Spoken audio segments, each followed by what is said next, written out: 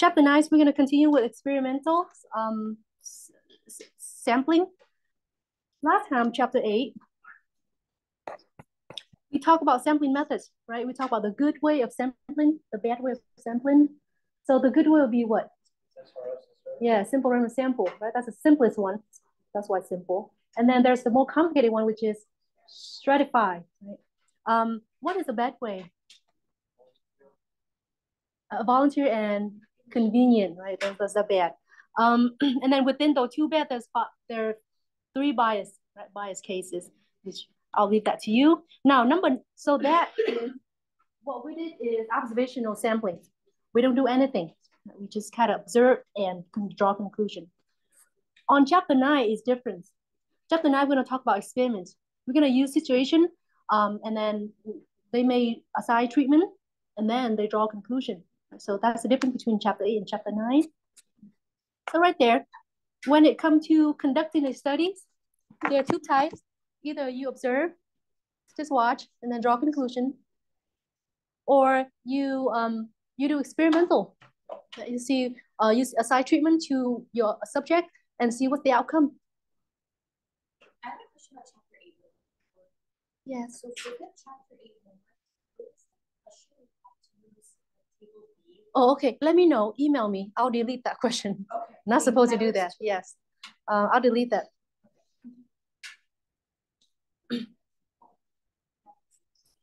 All right. So observational study.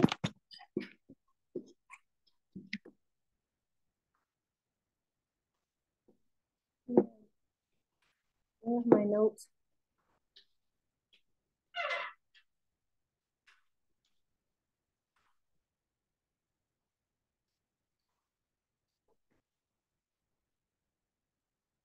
The researchers simply observe and measure the participants, right? It's about opinion, behavior, or outcome, and do not assign any treatment or condition to the subject.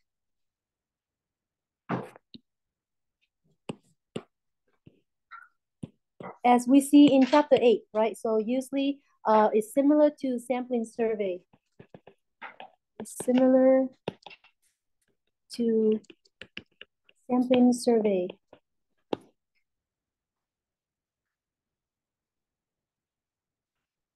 So they try to, now, for the case of observational study, it's not as good as the experimental studies, and I'll tell you why later. For experiment, the researcher manipulates something or measure the effect of manipulation on some outcome of interest. We call that the response. So they manipulate something, measure, affect the manipulation to some outcome. And that outcome, sometimes we call that response. Often participants are randomly assigned to a various condition or treatments. They do this a lot in medical studies. You know how COVID vaccination, right? They have a control group of people who take the trial of COVID vaccine. Right? So that's experimental research. Or they do this in a lot of psychology study as well.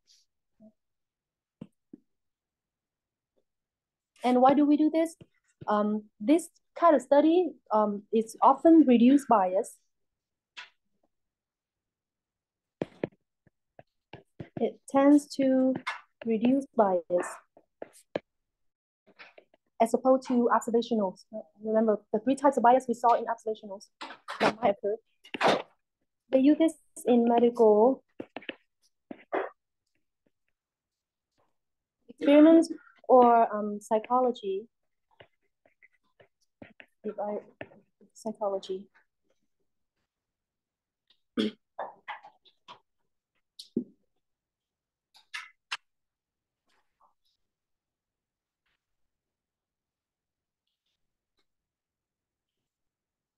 When you conduct either observational study or experimental study, there are two variables that we're interested in. The first one is called explanatory variables. Things your input. It's kind of like X and Y in math, right? X is your input. So explanatory variable is your input. Sometimes they call this Let me write out another term for explanatory variable. We call this input or factors. We call these, sometimes we call that factors as well. Or sometimes we call that treatment.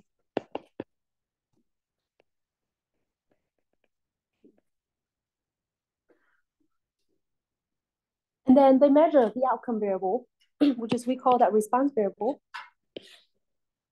or variables of interest.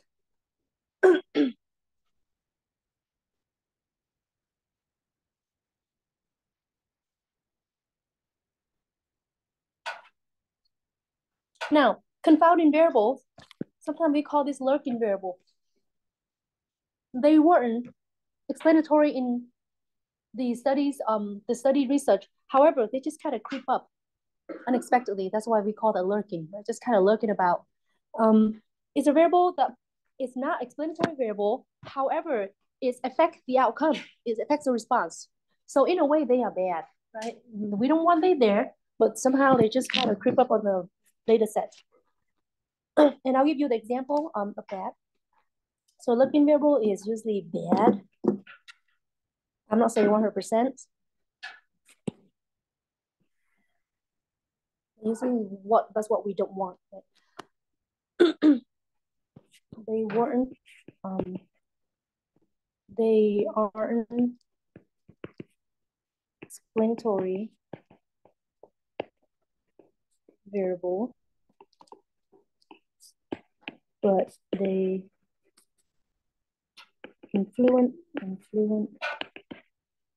they change the outcome.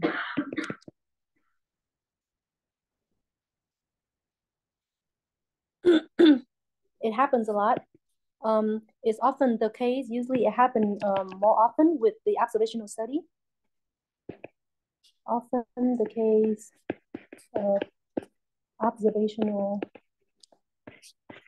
study. It's difficult to control your variables when you just observe, right? You do nothing.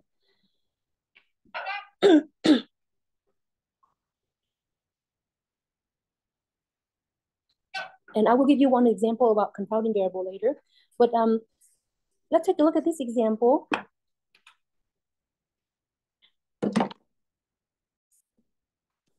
Student health study. A researcher at University of Michigan believed that the number of times students visit the student health center is strongly correlated with the student's type of diet and their amount of weekly exercise.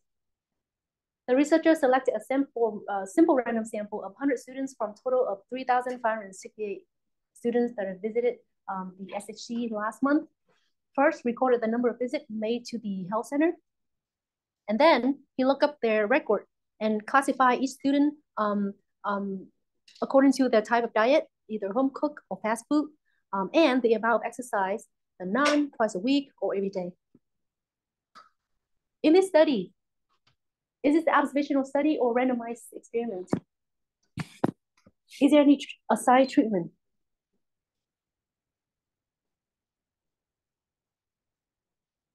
Do you see any assigned treatment? No, right? He just observed, right? Just see people who come into the health center, or in this case, student. So it's definitely an observational study, since there's no treatment. It's not like he give them pill or anything, right? Which one is explanatory variable and which one is response variables?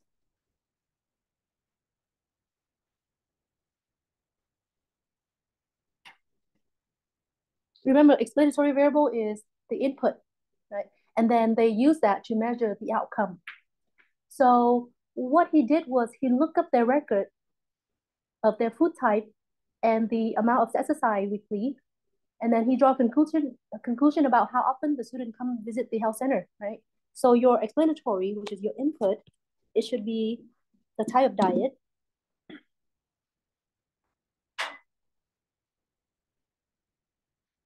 I forget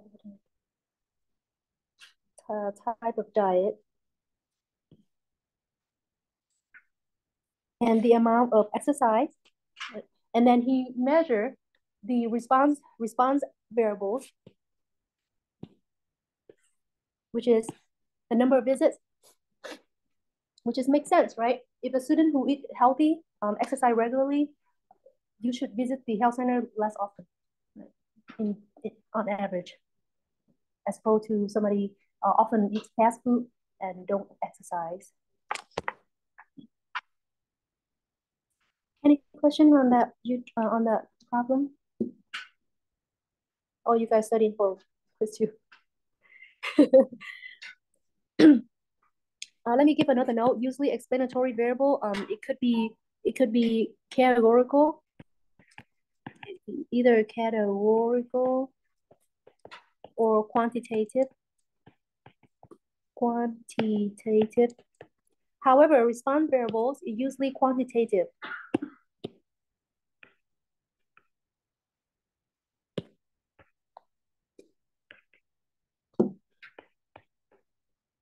Why quantitative? So you can do your Heidelberg summary, right? You can graph it, see what happened. You can do your mathematical manipulation.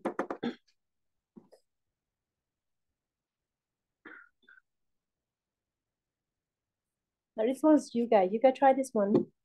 And I'll ask you what are the response variables and which one is response explanatory and response variables.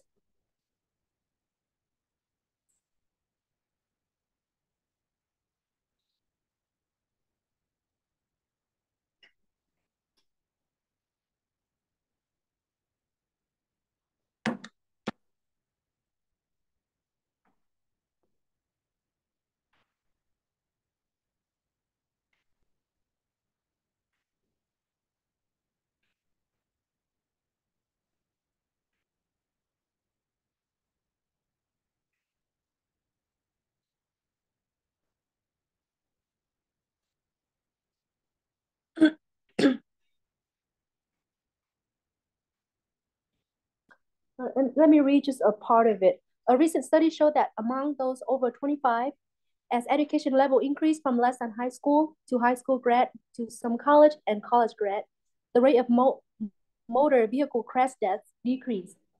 So more education, less death rate, basically. Which one is the explanatory variable? Which one do you think?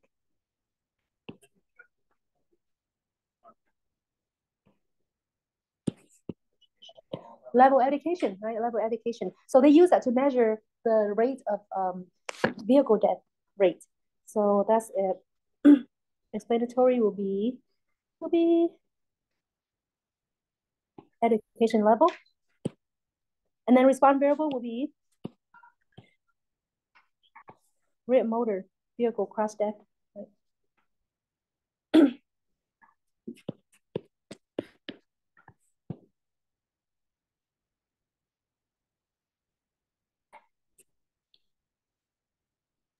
Those with less education tend to drive cars that are older, have poorer crash test rating, and have fewer safety features such as side airbags.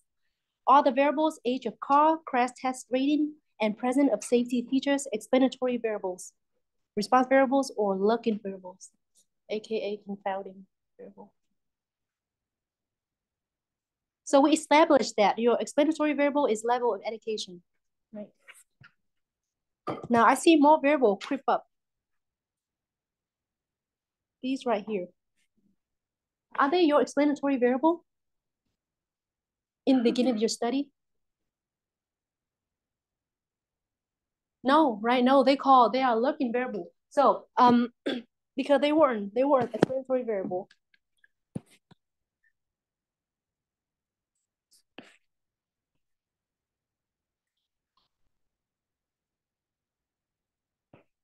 Because they weren't the explanatory variable that variables that we start with. Now, because of that, are we saying that people would have higher education drive better? Can we conclude like that?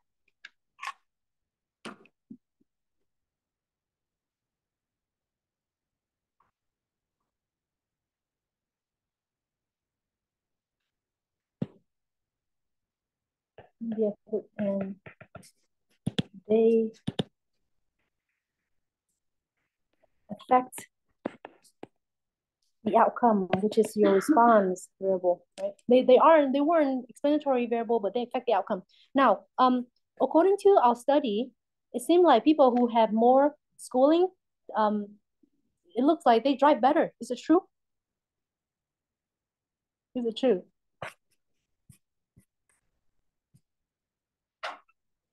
So the more education you have, you're a better driver. No, right? No, of course not. It's not. It seemed like there a correlation. It seemed like there is a good a correlation between level of education and the rate of death, but it actually not a causation, right? It's not a causation. Like I said, the reason people who usually people who don't finish school, they have poor job, right? Have poor pay, they can't afford better car, have less feature of safety. So when they get into a crash, they tend to the chance they the chance of being have fatal accident is higher, right? So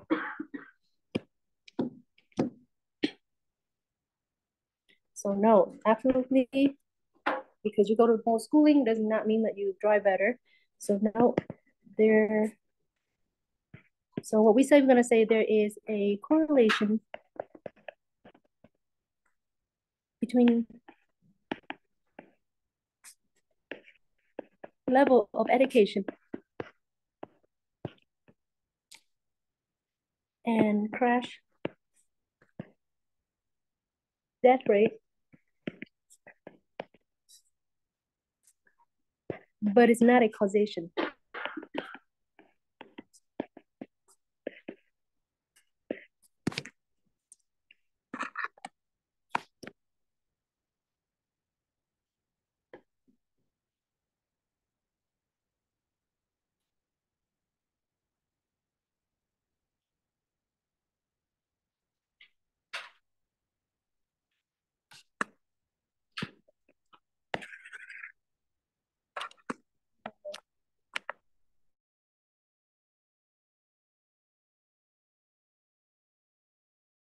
Mechanism. My pen is out of battery.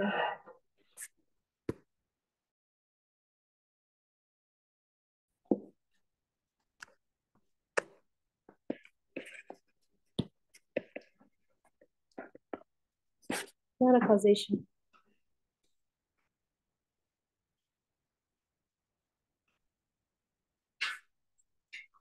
So so that's what you see on your exam, right? I give you a scenarios and I ask you what is explanatory variable, response variables, or looking variables.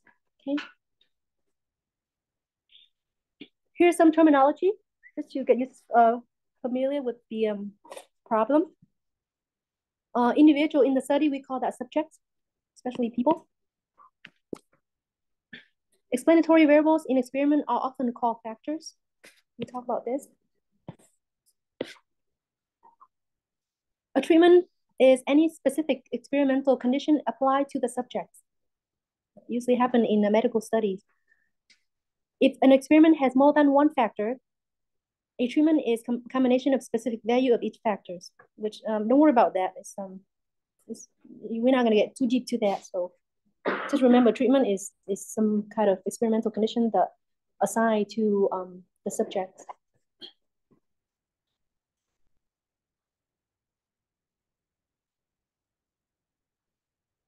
I think this is our last problem. Now we're gonna start 9.4 next time. No, we'll try to finish 9.4 today, and we start 9.7 next, and then we have a quiz. All right, some more example. External clue studies.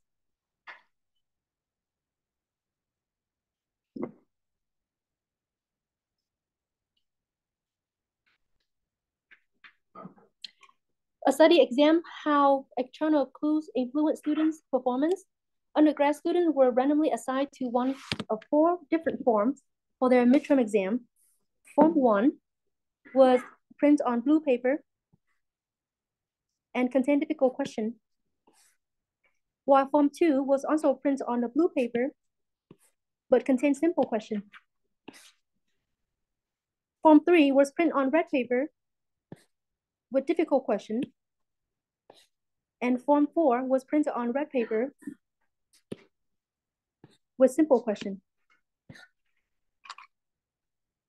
The researcher was interested in the impact that color and type of question had on exam score out of 100 points.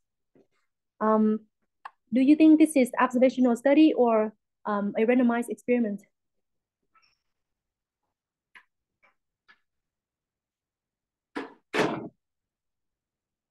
Well, the only question you ask yourself, if there's any treatment being assigned to the subject.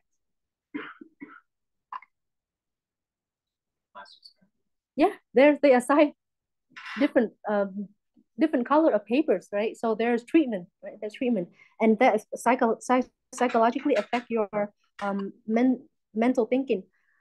So it definitely randomized experiment. Anybody see that? Everybody see that? Because he assigned treatment, right, which is in different colors here, different color papers here. Who are the subject in these studies? Who are the subjects in this study? Undergrad students, right? So undergrad students subject. Undergrad students. Complete the following statements by circling the appropriate answer. The color of paper is and which variable? Yeah, that's your explanatory variable, right? So either you can answer factor or explanatory. The exam score is he assigned different color with different level of difficulty of question to measure, yeah, which is, what is the response here? How well the student do, right? The score, right? So, oh, I'm sorry, I circled the wrong one.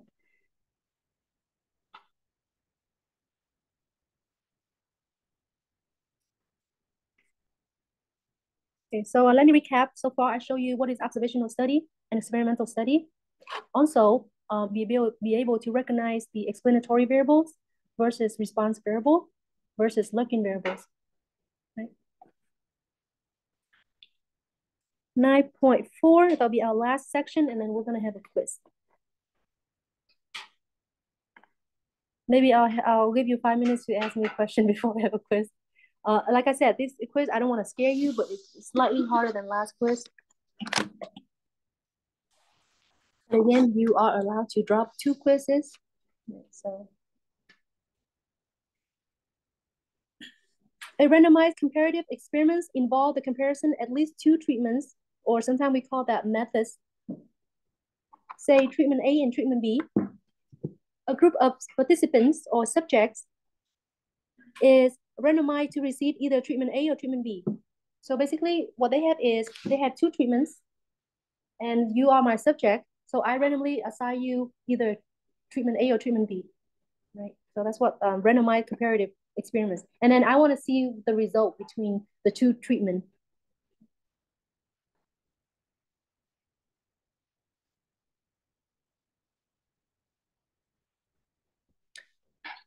I think I have an example, but I forgot what it is.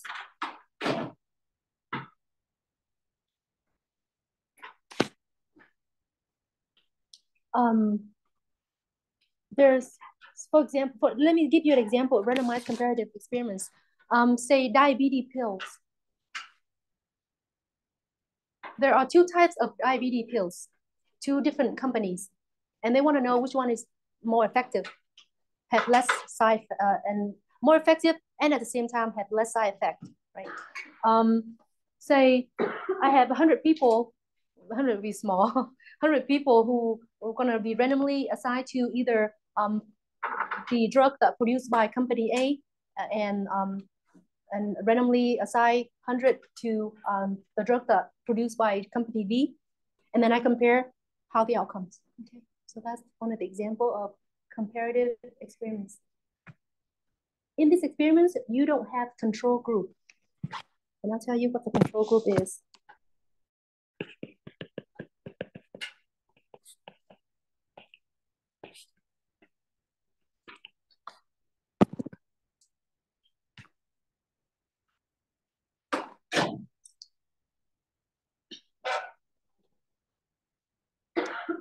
The control group is generally a baseline group that receive no treatment, or they receive dummies, right? Dummy pills. To access the treatment effectiveness, the experimenter compared the result in the treatment group to the result in the control group. All right, here's the example, ginger pills. In the study of cold symptoms, every one of the 50 study subjects with a cold was found to have improved 2 weeks after taking ginger pills. The authors conclude that the ginger pills cure the cold. What is the major flaw in this study?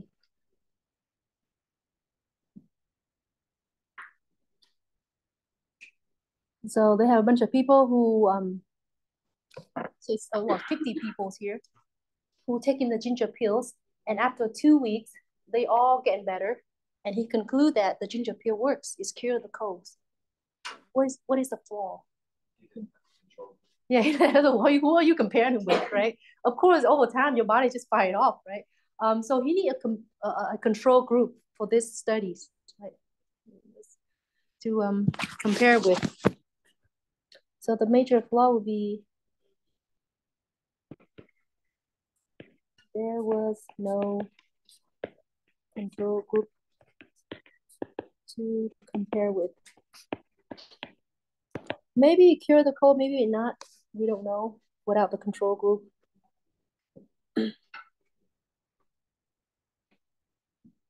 Usually for healthy people, you get a cold, just kind of without treatment, you get better after a week or so.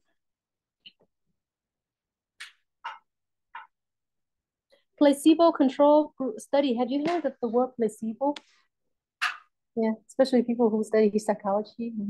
Placebo is just the word of saying dummies, right?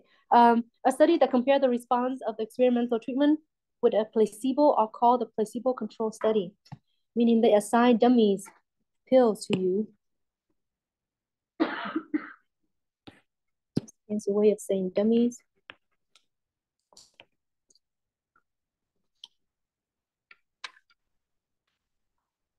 Have you heard of people who actually, some people come to a doctor office when they have a cold and they kind of expect doctor to give them something. There's nothing. There's no cure for cold, right? It just wait till running course. But they feel better when the doctor gives them something. Right? That's called placebo effect. Right? Even though maybe the doctor just assigned them some kind of vitamin or something, sugar pills.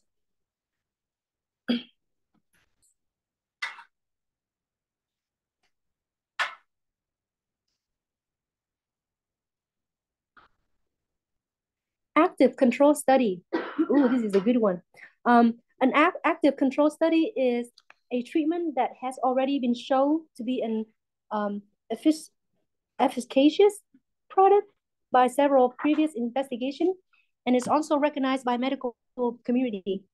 Studies that compare the response of experimental treatment with an active control are called active control studies. I'm trying to look up an example for this one.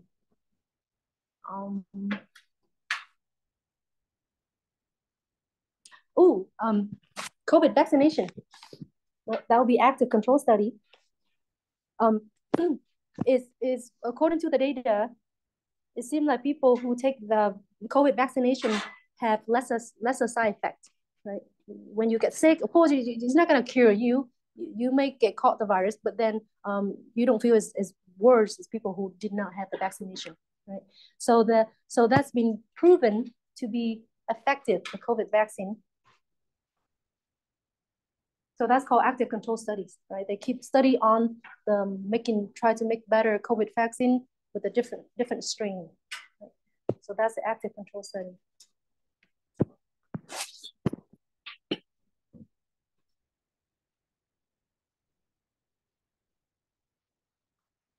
Double-blind experiment. neither the subject nor the people who interact with them know which treatment each subject is receiving. So, so say if you are my subjects, I'm gonna assign you to treatment A and treatment B, but I'm not gonna look at which room you go into. So I don't know which treatment you're going to receive. Neither do you, right? So maybe somebody, of course, somebody gonna know, but just not me or nor you, right? So people, subject, and the people who actually interact with them don't know which treatment. So that's reduced bias. So that's called double-blind experiment. Nobody know which room you go into, which treatment you're going to receive.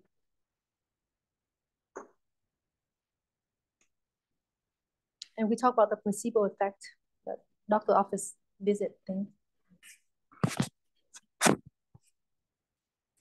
All right, last slide, and then we're gonna take 5 minutes question or 10 minutes question, and then we have a quiz. 9% of control group that received a fake treatment on a trial of new arthritis medication said they had decreased pain. What kind of study you see here?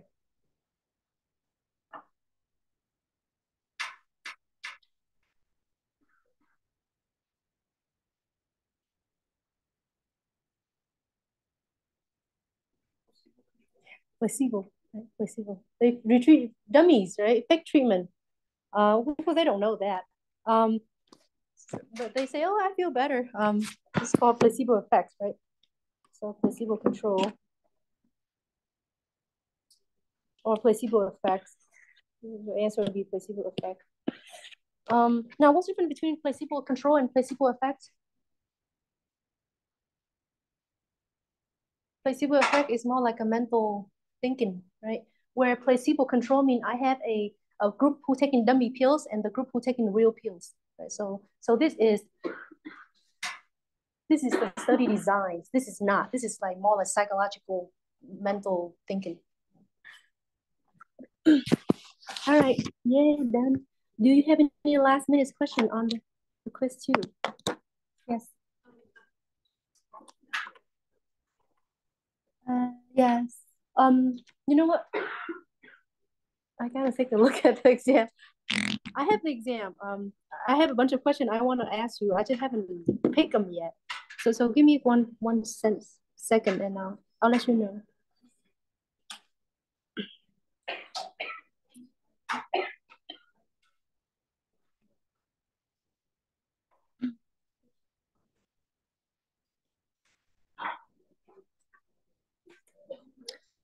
No.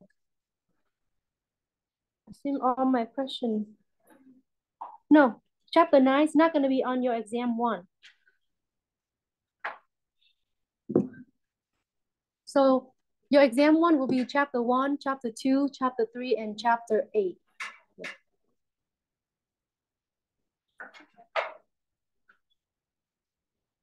Anything else? Yes. I can let you borrow on exam 1, but I recommend you get new one. Yeah. Oh, okay. Let me see if I have it. Yeah, I have it. You can borrow.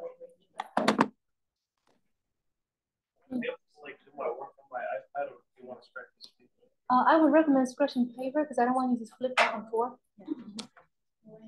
Anything else? All right, let me talk about exam 1. Let me tell you just some hints, because from last semester people making silly mistake, and it's just it's not worth it. For exam 1, I need you to be able to compare the bar graphs and the histogram. What's the difference between bar graphs and histogram? Beside that. Yes, beside that. Huh? Yeah, there's space between bars in bar graph, right? But there's no space in histogram. So even though the two graphs look very similar, you're looking for the space, right? So it could be very deceiving.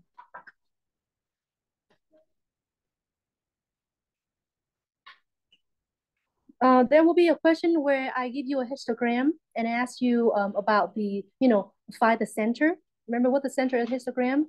The highest peak, right? Just approximate those value around there. I would ask you about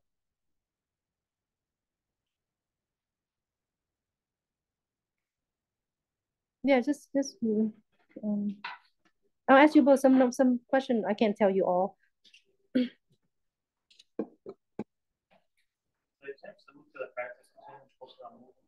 Yes. Not like I'm not changing just number. Sometimes I twist it a little bit, yeah. But like 80%, 85% will be very similar. Similar. Be able to give the interpretation of standard deviation correctly. Be able to give the interpretation of standard deviation correctly. On average. Comma, yeah, and all that. I show you how to do that on one of the slides, right? Just follow the slides.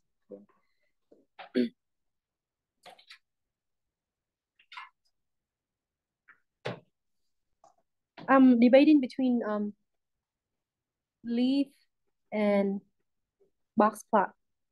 I can't give both, that's too long. So know your leaf thing and know your box plot, how to draw a box plot and how to draw a leaf, stem leaf. Be able to describe the data. Remember socks, shape, outlier, center, spread, right? Socks. You're gonna give me all four. Include, describe the data. Socks. It's in the slide. Yeah. With context, don't just give me like, oh, the center is, and don't give me a bullet point with context, right? With context.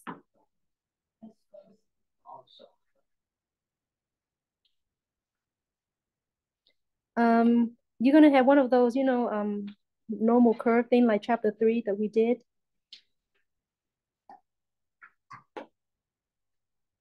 There, and then for chapter 8, there will be multiple choice. So you can have a combination between multiple choice and written exams, okay? Your exam should not be any harder than whatever I show you on the lecture notes. So study lecture notes, be able to understand what the lecture note is. And you should be fine. All right, let's take a quiz. You can turn around like we did last time.